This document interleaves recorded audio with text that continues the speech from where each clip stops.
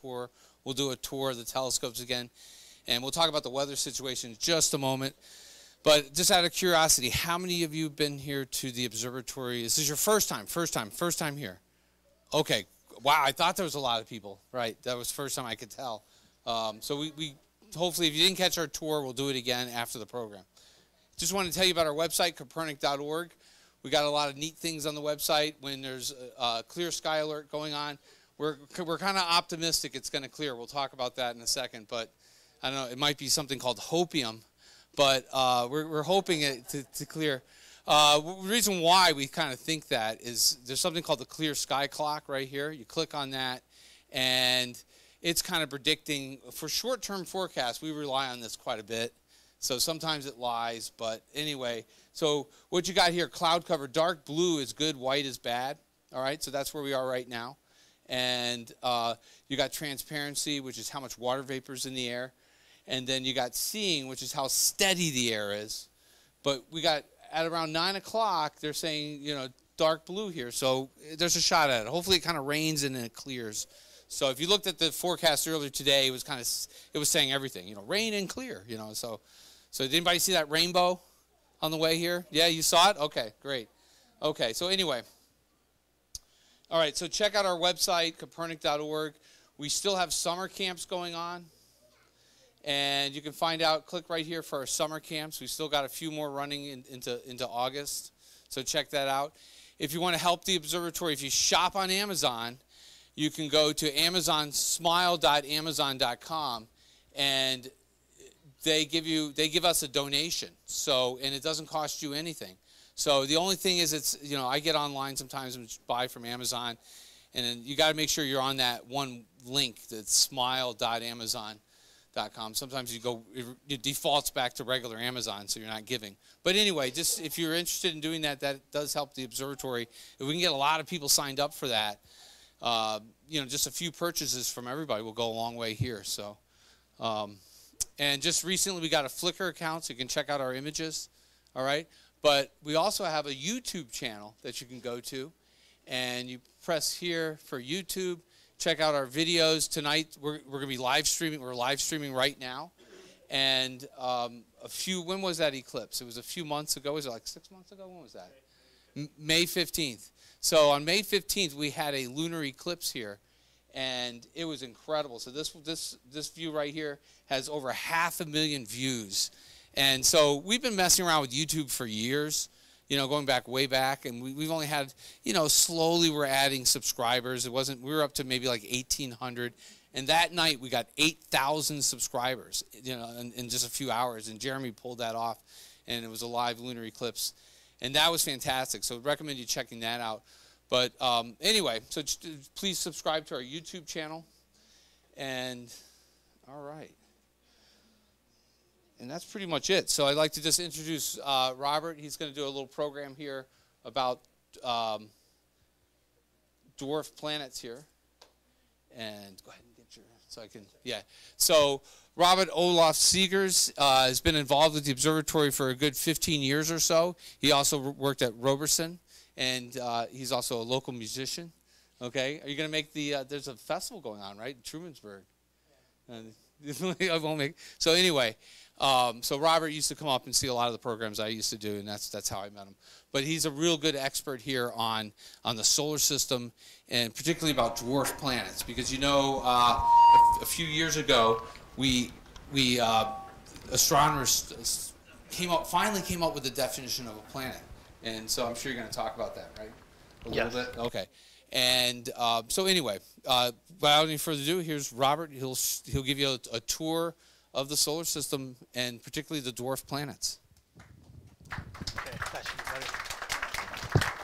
All right. You good? I think so. Is he good? He's all righty. Thanks, everybody. I'm Robert Olaf Seegers, and just in general, it's a great time to be exploring the solar system. There have been so many robotic spacecraft missions that have gone to pretty much all the planets and the moons around these planets, where we're actually finding possibilities for life, and I think that's really exciting, and we continue to look for those. But what we're going to look at tonight are dwarf planets, and what that is, back in 2006, Pluto unfortunately, at the tail end of a meeting that I guess half the people at least were gone from, they voted. They voted that Pluto be demoted.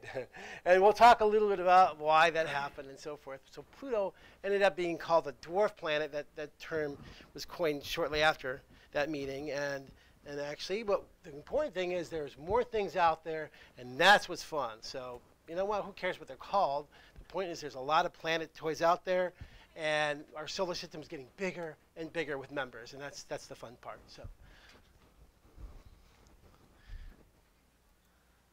So just kind of what we'll talk about here in a nutshell, what I'll present is the prehistory of dwarf planets from 1801 to 1930, the advent of the dwarf planet, what is a dwarf planet, who and where are the dwarf planets, and finally have a heart for Pluto because Pluto has a heart for you. So we'll see what that means here at the end. And actually, this all started back, believe it or not, in 1801, okay? A couple of European astronomers back in 1801 through 1809 found some of the larger members of what is known today as the asteroid belt.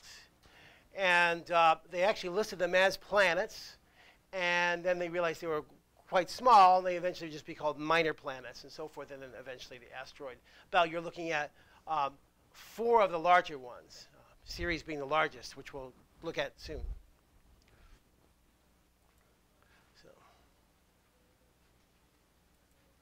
And the asteroid belt lies between the orbits of Mars and Jupiter. And the funny thing about that, if you look at that, you guys see all the circles around the sun there? And those are the planets, right? If there was another planet, where do you think it would be?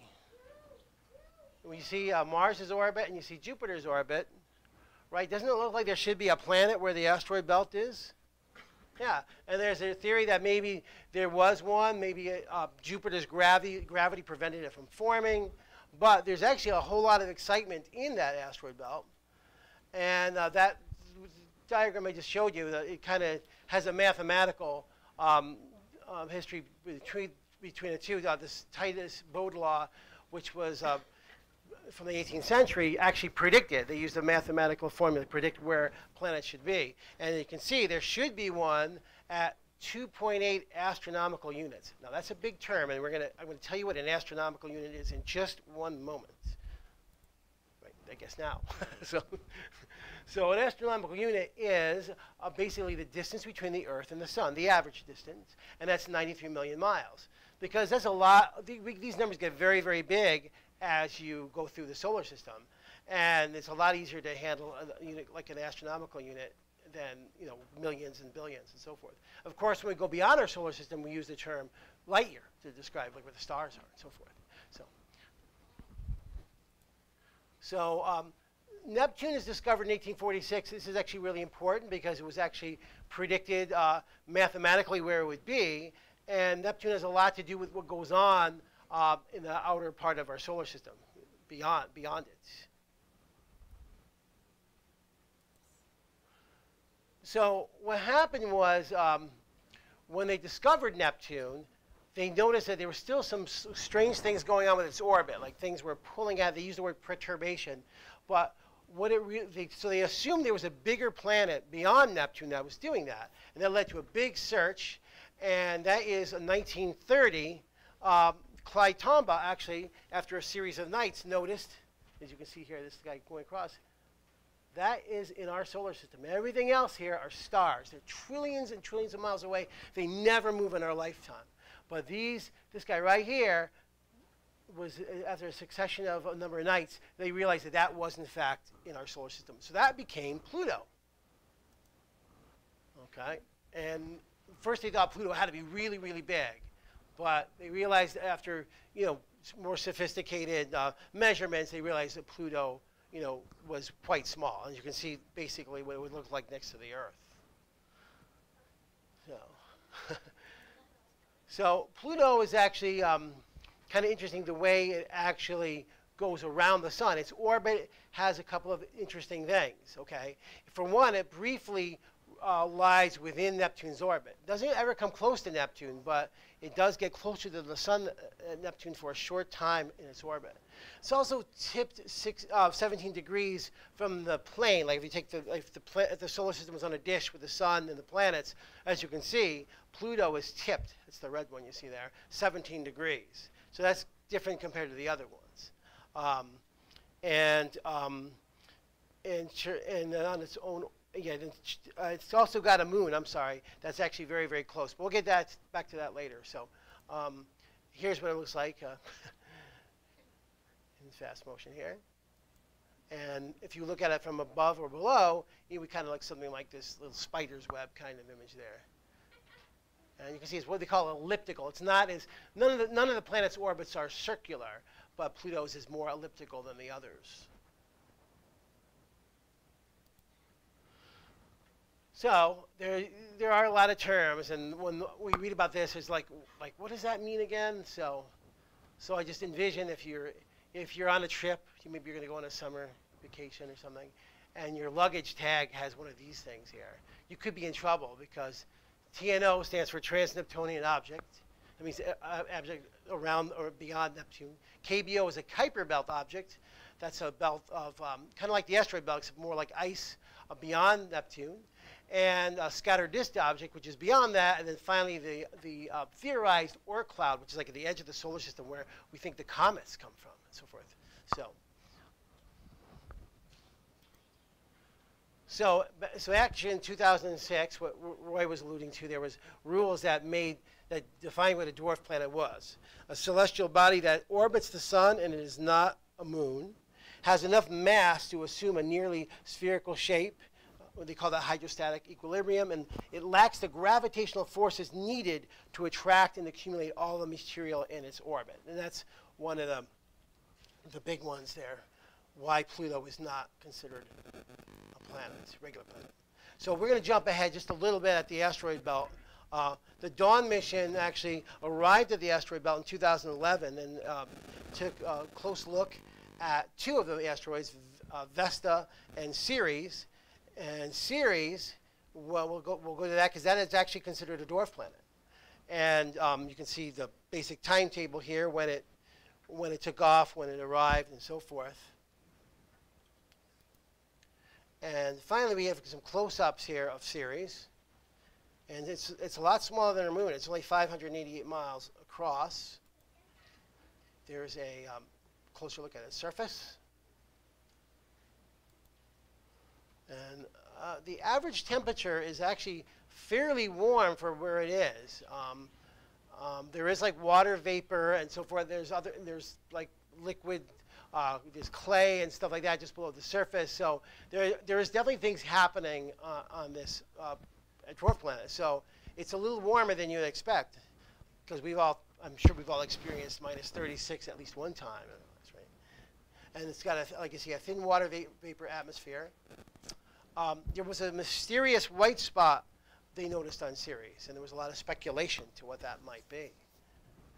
And they figured out it was sodium carbonate, which is actually, I guess, the main ingredient in laundry detergent. So if we do set up a space station on Ceres, at least we'll have a laundry detergent to have there for the astronauts. But very important, Ceres, they believe, is 25% water. It's like there's an ocean, they believe. They're pretty sure. And that's impressive, because if that's the case, there's more water on Ceres than there is on Earth. And you saw how small Ceres is compared to Earth. And I think when we look at places that might possibly harbor life, you know, Ceres is a really good candidate. And it's actually one of the closer places. Actually, the next stop beyond Mars, actually. So maybe they're talking about other missions and so forth. But there's a lot of things, you know, active on the surface here and below. And Ceres makes up, you know, a quarter of the mass of the asteroid belt. So when you think about, could this be a planet? You know what? It's definitely possible. Maybe this is what kind of was the main part of this, and maybe it blew up. There's a lot of disagreement with that. But anyway, Ceres does happen to be where another planet should be. And you can see Ceres compared to our moon is pretty small. Huh? Our moon, is, by the way, is one of the 7 giant moons in the solar system. So Jupiter has 4, Saturn has 1, Neptune has 1, and we have 1. So I mentioned the Kuiper Belt, and that's there isn't a sign out there. This is welcome to the Kuiper Belt, but it's a bunch of icy objects that orbit the sun, and some of them are pretty big, like Pluto. So Pluto is considered a Kuiper Belt object. And things started heating up for like maybe Pluto shouldn't be like considered a regular planet. Back in they were already finding like these small things out there, but they finally found in 2002 one called Quoror, which is maybe half the size of Pluto. Quoror has a moon called Wewat. So that is, I believe, a Native American mythology. And in 2004, they actually found another one. And this one's really important, and you're going to see why in a moment. It's called Orcus. Okay. And Orcus basically kind of orbits the sun similarly to what Pluto does. In fact, they take almost I'm not going to say exactly, but nearly exactly the same amount of time to go around the sun. They're basically the same distance from the sun, very close. And we'll take a closer look at a chart at that later on. Also tipped not in the same way, but also tipped from the plane of the solar system. In 2005, they found one they now named Makemake. The usual names are, the original names are like numbers and letters and so forth. But one thing too now, it's very difficult to show people little dots all the time. So that's where we get to use art. And it's really fun. We use artists' impressions of what the planet might look like. And then what they do is they get information. So they know like Makemake is a red planet. Okay, so they know that, and they know like what the sun might look like from there and so forth. So a lot of thought goes behind these imaginative drawings. In 2005, also there was discovered Haumea, and Haumea is unique too. Can you see the 2 moons? Okay, and you see just kind of a blur of light. That's because these things are so far away that basically flood the image with light just so you can see something out there. But Haumea is actually very unique because it's shaped like an egg, and there's a reason for that.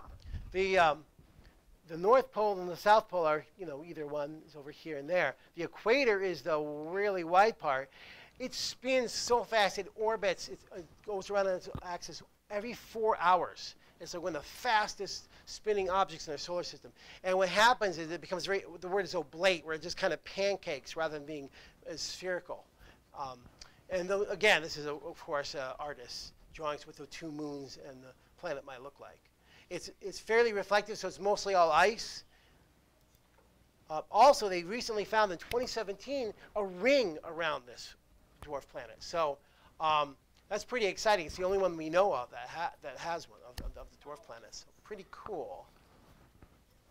Also, I should say, almost every one of these planets was discovered by a guy by the name of Michael Brown from California Tech and various others with him. Haumea is actually one that's contested. He's one of the people, but also an observatory in Spain, the Sierra Nevada Observatory. They actually found it around the same time, so there's actually controversy who should get credit for finding Haumea. And Haumea, I believe, is a Polynesian goddess of fertility and childbirth. So they have to agree on a particular theme to go with when they name these. So another one that was in 2007 was one that you can see the image, which it's hard to make sense of that, but it's called Ganggong, and it's got a moon called Xingliu, and that's from Chinese mythology. And finally, this one was actually discovered a little bit before, but I kind of saved the 2 really important ones maybe for last, or 2 most significant ones. This was the one that I think kind of really hit Pluto on the head when they found Eris. He discovered Eris because Eris is it's about the same size as Pluto. And at first it's like, oh, let's make Eris the 10th planet. And then they said, well, wait, we're finding all these other objects that are like Pluto. Maybe Pluto and friends shouldn't be considered planets. So that's where all this controversy started. But this was a big deal. And you can see, again, the same thing we saw with Pluto. Just a series of photographs. You can see this thing here moving in front of the stars, which are never move. They're like our backdrop from our perspective. So Eris actually has a moon. It's called dysnomia. And if you forget what that is later on, that is dysnomia. It's when you forget something, I guess. Forget a name of something. And Eris, I guess, is kind of like was like sort of a ancient Greek deity that would like cause problems, like kind of like a Pandora's box type of thing. So, and it did. I guess it caused a lot of problems for Pluto, which may be why they perhaps picked that name. I'm not sure. Originally, he wanted to call it Xena because the guy that discovered it, Michael Brown, wanted to name it after his favorite TV show character, I guess. So, back in the day. But they agreed on Eris. Looking at some of the orbits here, you can see like here is Pluto. Like you can see it compared to Neptune and so forth. You can see much farther out. So both Eris and Gong are actually beyond the Kuiper belt. They're just beyond it. They call that the scattered disk. That's the name they use for that. So it's just beyond. And then in 2004, astronomers they found, Michael Brown, that is, found Sedna. And Sedna was a really important discovery because it was the farthest known object at the time. It's really, really far out there. Its diameter, they're not even sure. It's still it's near its closest point to the sun, which it's coming up on. But it takes about 11,000 years to orbit the sun. So it takes a long time. So it's really far away. It's estimated to be about 1,000 miles across. And it's going to be in its closest point to the sun around 2075 or 2076. They're actually looking maybe to get a mission, believe it or not, to launch it in like the 2030s, maybe to arrive at Sedna when it's there to its closest point, and maybe people beyond us will get to see the pictures, I guess. But anyway, very cold. They say it never gets above minus 400 there. Wow. And you can see the orbit of Sedna. It really shows you. This is Pluto. See the purple one here? Look at Sedna. And then here's where it is about now. All right? But look how far it can get. So, okay, so like 5,000 years from now, it'll be here, basically. And I probably wouldn't see it. There could be other objects like that are just, right now so far away. Now, this is also really important because they found other ones now like Sedna. They call them sednoids. So there's a bunch more. And they all seem to kind of do the same thing, the way they orbit. And it's like something else is pulling them beyond. And that has led to speculation for maybe there's a giant planet on the edge of our solar system, like larger than Neptune, that could be doing this. And we just haven't found it yet. So the search is on. They're looking for this. And, of course, now we have the James Webb Telescope. So I'm not sure if they're going to get that involved or not. But that can see really far and really clear. So we'll see what they do with that. But there might be a planet out there.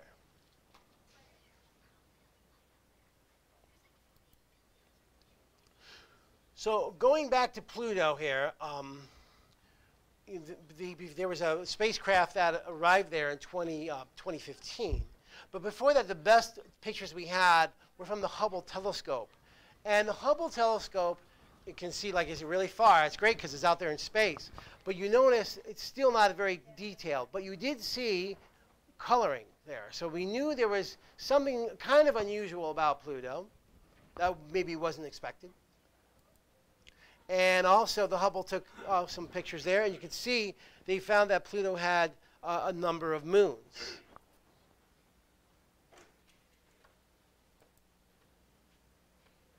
And here is a kind of an idea what the moons look like going around Pluto. And they all have to do with the, I guess it's the Roman god of the underworld, and I think the Styx is the river that goes there, and I think Chiron is like the ferryman, whatever, and there's of course the Hydra and Kerberos are like creatures and so forth. But anyway, so they stick with the mythology of the planet. So the New Horizons mission takes off, I think it was around 2007 or 6, and it arrived at Pluto in 2015, and it didn't do a orbit. It just actually it was a flyby. So, if somebody was sleeping or they were on strike or something, it could have been a disaster. So it only takes X amount of minutes to get across. As you can see the timeline on there. But it actually did see things both arriving and departing from Pluto. And one of them is this cool thing. This is Pluto, the bigger one here. And this other one out on the outside is Chiron. And that's its large moon. It's about half the size of Pluto. Something interesting, though, when you look at Pluto, it looks like it's going around another point, doesn't it? And what's happening is a point outside of Pluto's body that both Pluto and Chiron actually orbit. So in a way, it's like a binary planet. That's the term they would use. Now, it's a little bit similar to Earth. Now, with Earth, we have our moon, which is pretty large comparative to our size. But the point where the Earth and the moon go around is actually within the Earth's body. So we don't look like we're wobbling like that from space.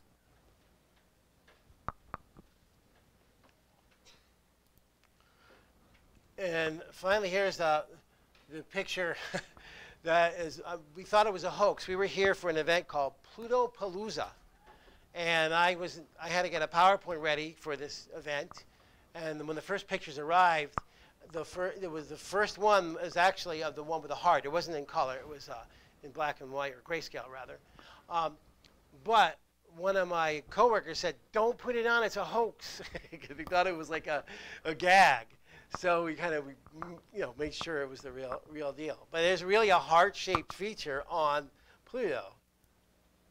And Pluto is amazing because as far away as it is, like over 3 point whatever billion miles away, and as cold as it would be, there's still stuff going on, just below the surface. And it actually has an atmosphere, and there's just like a nitrogen atmosphere. But there's processes that actually happen, and like ice flows, geysers, volcanoes, that sort of thing.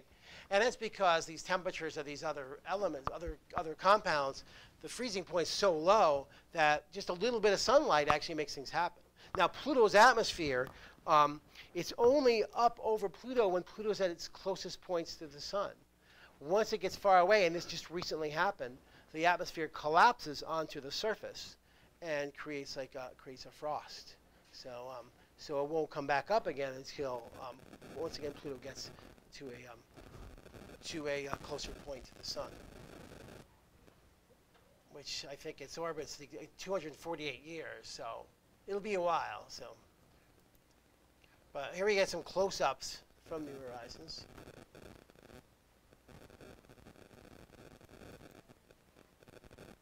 Craters. Again, and the terrain is just like nothing you would expect. You would expect like just a ton of craters or whatever, but things happen, and they fill in those craters and form these like interesting landscapes.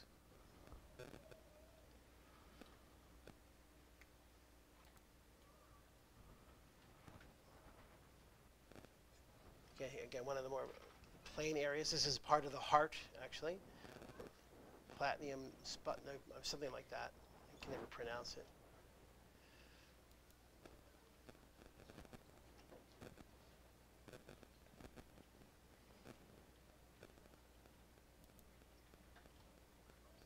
Okay, this looks like it could be somebody's patio or something outside. It's just an amazing view.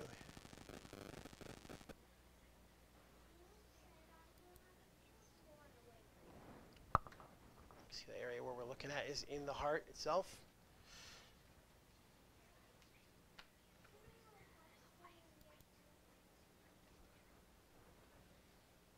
And these images are all available. Just go to NASA and New Horizons. That's the name of the mission, and you'll find all these images. It's fascinating. There's like thousands of them.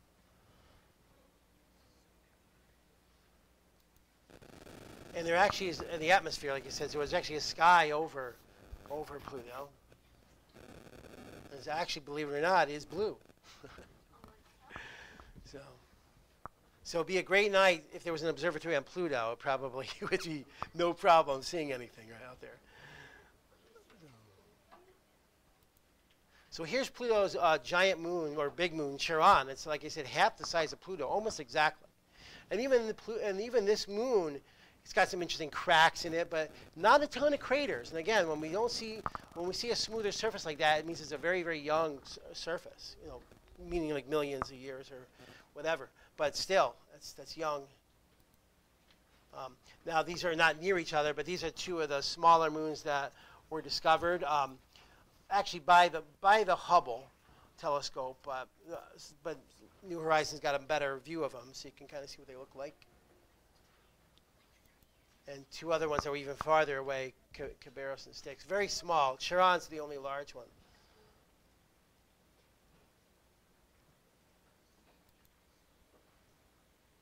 So just some interesting facts about Pluto. Its gravity, of course, is 1/15 of the Earth's. Surface temperature is between -396 and 360 Fahrenheit. Its diameter is 1,477 miles, and its moon or binary partner there, Charon, is 753 miles. And you can see the atmosphere: nitrogen, carbon monoxide, methane, and water ice. Average distance from the sun is 39.5 astronomical units, but you would times that by 93 million to figure out what the actual distance is in miles. Okay, so that's why we use that AU. So the minimum distance is 29.7 AU, and the maximum was, like I said, 49. So its average is about 39. So it's quite a variation. So here I've got listed what they pretty much agreed on, the 9 dwarf planets in our solar system. And you can see closest to the sun is Ceres. Ceres is in the asteroid belt. We should say that there are a couple other candidates in the asteroid belt that are being considered as possible dwarf planet candidates. One of them is Vesta, which is the second largest one, and the other one called Hygeia, which is the 4th largest one, I believe. So both of them have a lot of characteristics that seem to equate to being a dwarf planet. Of course, Pluto and Orcus, which you notice they are about the same distance apart. I mean, I'm sure it's the same distance from the sun. You guys see that? So they have a lot in common. That's why I said that was a really important discovery. Now, there's the types. You see Kuiper Belt, Plutino, and so forth. They add even more words to make it more difficult to classify these things. But a Plutino is basically one of these Kuiper Belt objects that actually goes around the sun twice for every 3 times that Neptune does. See, Neptune basically has a lot of control over these other objects out there. And that's, like I said, that was one of the reasons why they had to reconsider Pluto's status, because Neptune has a lot to do with Pluto's orbit, as well as other objects like Orcus, for example. So it's called a resonance, a 3-2 resonance, where Neptune goes 3 times and Pluto twice around the sun in the same time period. Also, there's another one called Haumea, which we saw, the egg-shaped one. That is considered a Kuiper Belt object, but it's kind of unique. It's got a quirk. It has got a 12-7 resonance with Neptune. So in other words, for every 12 times Neptune goes around the sun, Haumea goes around 7 times. So that's a little bit unusual. And then the ones we saw a little farther out, actually we have Quaoar and Makemake.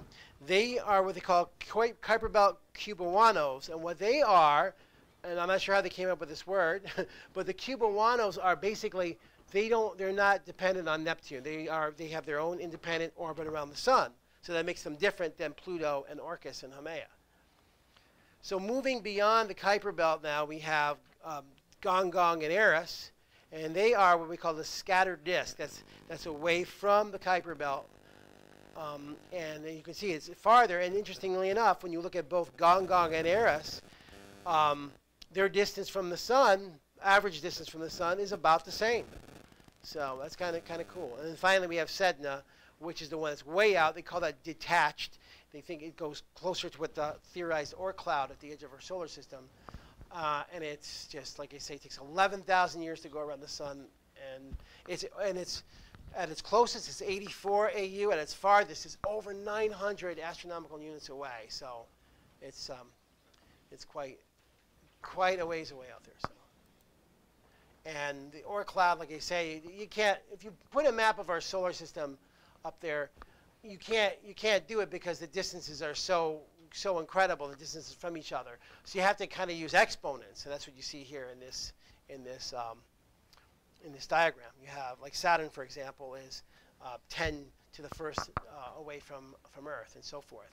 So you can see how far away the Oort cloud is. That's amazing. So, and that's where we believe a lot of our comets and maybe other things come from there. So. All right, so that's all I had to show you. I hope that was enough. That was probably a lot to remember. But any questions at all about some of these objects? A supernova? That's a star that explodes, and it's just absolutely gigantic, and it leaves a big cloud of like gas and dust and so forth. And they're usually very colorful because of the different gases that are in them. So it's usually when a big star does that. Question back there?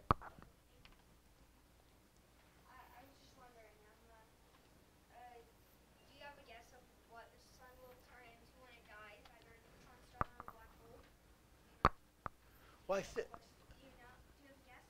I think when the sun runs out of gas, it's supposed to, I guess, become more like a dwarf. It's not going to be like a big, they say it's not going to be like a big explosion. Like if Betelgeuse or Rigel or one of those blew up, it, potentially could be a black hole because they're so massive. But our sun is actually relatively, kind of a medium, regular kind of star. So, yeah. So they think it won't be anything spectacular. It'll turn color because what happens is when these stars run out of their hydrogen and then helium, they start burning iron, and that's why they get the reddish color. That's why Betelgeuse is near the end of its life cycle because it's red. It's pretty amazing. So I like your uniform, by the way. It's awesome. Yeah. Any other questions about the dwarf planets at all? Yeah. On the previous slide, you had the object that was way out in the Oort cloud, labeled Ross. This one, where's that? 248. Yeah, I'm not either, actually. Oh, okay. Yeah, I'm not sure that we did. Huh. I don't know if that's a comment. Yeah. Well, we can find out right now. Actually detected any object. I don't think so. I know they found more of the objects like Sedna out there, but let's see. That's kind of interesting. I didn't. Okay, so Ross, 248.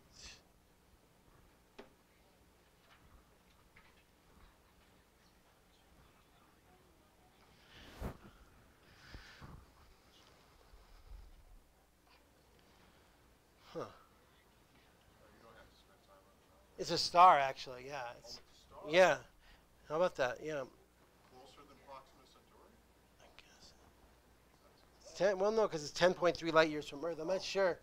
Okay. Yeah, I guess they must be squeezing in some more exponents in there on us. I got it. Yeah, I'd never. Okay. Yeah. That makes sense. Thank you. Any other questions at all on back there? On the second or third slide, you had some things in your Neptune's orbit called Trojans. What's that? Oh, Jupiter's, yes. Yeah. Let's see if we can get back to that.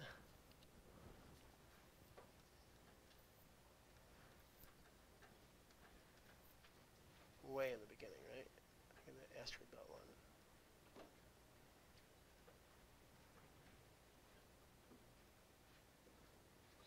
Oops. Here we go. Yeah, the Trojan asteroids, they actually share Jupiter's orbit around the sun. So they're obviously traveling at such a speed where they can maintain their distance from Jupiter and the sun. I'm guessing it's a little similar to how the James Webb Telescope is probably kind of like in its orbit. It's at a point where the sun and the Earth's orbits kind of cancel each other out. If that right, it sounds about right. So, so these are just asteroids that actually share the orbit with Jupiter. All right. Any other questions at all back there? Just recently, there was supposed to be a major alignment with the planets. All the planets were supposed to be aligned. Did you guys witness that? We did. Well, with our school groups here in the morning, I know like Jeremy and I, and we would actually show them on Stellarium. That was the program that we used in the computer lab. We would have them like pretend they woke up at 5 o'clock in the morning or 4:30, and you could see like Mercury, you could see Mercury, Venus, Mars, Jupiter, and Saturn were all in there too. And I guess Uranus wasn't too far away either, but it's hard to see that one without a. Yeah, I'm not sure. Anybody else know about as far as the effects of that? You know, I know it's always a big deal. I know, and I know certainly astrologically it is a big deal when planets align. But you know, I think if you know, those outer planets, of course, do have a lot of gravity, like Jupiter and Saturn, and you know, there's always like I wonder what that could happen. I don't think it does very often. I know there was a big alignment. I think in 1999 or something, there was one where they were all, including Pluto, I think even. But yeah, but it's definitely fun stuff. You know, that's for sure. So, anything else, question-wise? No. We do have some questions. Sure. On the live stream. So Mark Bowen asks, do dwarf planets have magnetic poles? And if so, do they flip like Earth's every few thousand years? Let's see. I would have to check that one out. I'm not sure about that. You know. So. That's all right. Then let's see. Mike Blake. We know Mike Blake. Do we have any evidence of Kuiper and or Oort belt groupings on other star systems? You know, I know we're always talking about like the habitable zones of these other star systems. I imagine maybe with James Webb, maybe they'll be taking a closer look at that. That's actually really interesting. Yeah. Yeah, that's very true. Maybe we will see some data from that coming soon. Yeah, that's really interesting because I remember like one of the arguments for Pluto being like classified was like if you were coming from another solar system and you saw these 8 planets that were kind of going around more circular, and all of a sudden you saw these other ones, what would you think? But maybe that's actually more common than we think, you know. So that's actually a great. It's a great question. Yeah, it's one of those discoveries that's really maybe yet to happen. Yeah. Then Randy asks, what is the estimate of dwarves that may be too far out to see? So I guess those that dwarf planets and even maybe planets that are too far out. Yeah. Well, like you know, they have found more beyond Sedna. So there's one of the ones beyond the Sednoids they call them is actually farther than Sedna. So I'm guessing again with James Webb that distance will increase. I think we're gonna be able to see farther and farther out there. But yeah, and I think too like right now even our information on Sedna is pretty fuzzy. You guys saw the chart. There were a lot. It was more estimated. Like its diameter is 1,000, 1,000 miles across. It takes 11,000 years or so to orbit the sun. So, yeah. So I think we see it, but it's so far. I think it's just barely detectable as far as getting information on it. So hopefully that will change though with James Webb. It goes to show that our perspective on the solar system, it does ebb and flow. It changes, and how we see it, what's actually out there in the Kuiper belt and beyond. Yeah. Yeah. We got a question there. Yeah. What was the definition of a planet? Well, the difference was that with the dwarf planet had the one thing that was different than the planet is that planets can clear the area of all the other debris. In other words, not debris. I'm sorry. Clear their orbits of other material. So, like Jupiter and Saturn and Earth and so forth. We don't have a lot of stuff around us because we have our gravity pulls it in. And these other dwarf planets are just not powerful enough to do that. And that's the deciding factor between a dwarf planet and pretty much, and, so. And there's other, again, the orbits too, that was considered, but that was the one factor that was different than a regular planet. I should say too, interesting when I'm reading about this stuff, that even in the 1950s, they had actually discovered, one of them is called Varuna. We didn't get to it because it's not a dwarf planet, it's maybe a candidate, but they found some footage, like a sequence of photos that showed this one object that is today called Varuna, but if somebody had noticed it, they might have had something else after Pluto. So it's hard stuff to actually sit there and look at all these dots and to see if they did one move, and so forth from the night before. Question?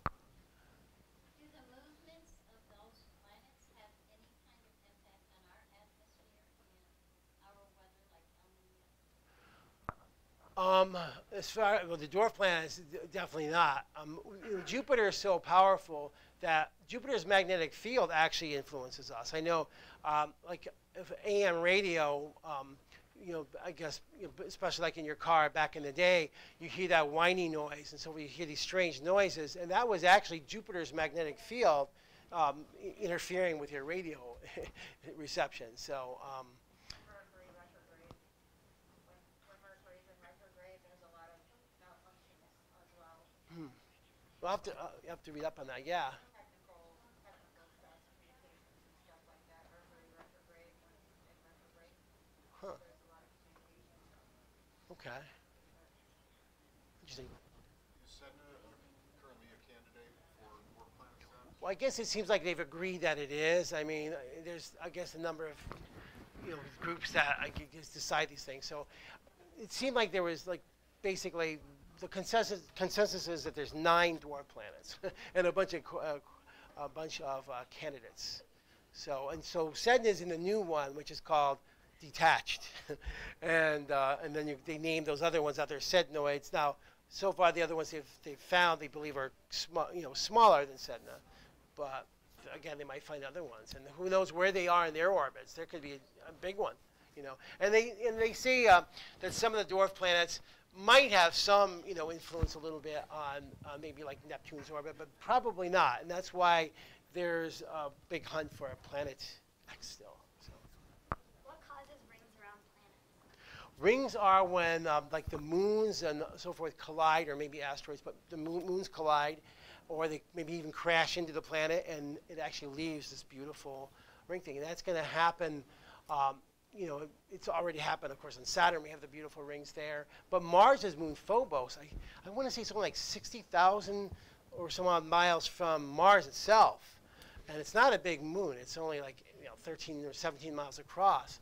But it's getting closer and closer to Mars. Now, it's still millions of years from happening.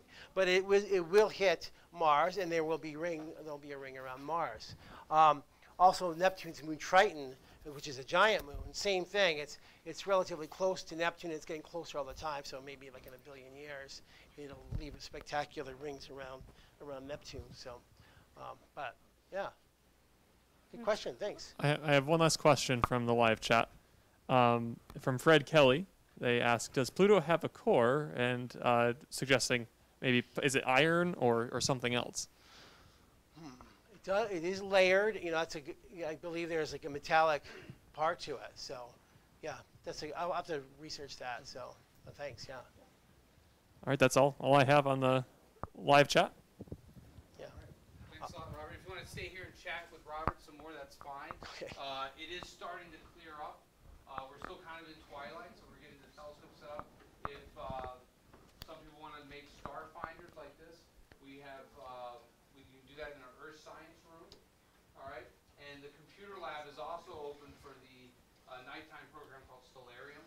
Okay, which is kind of a digital version of this. But you can make your own star finder, and what this does is you can set it for the date and the time, and you can see all the constellations that are out. Okay. So right this way if you want to do that, and the telescopes will be open momentarily. So,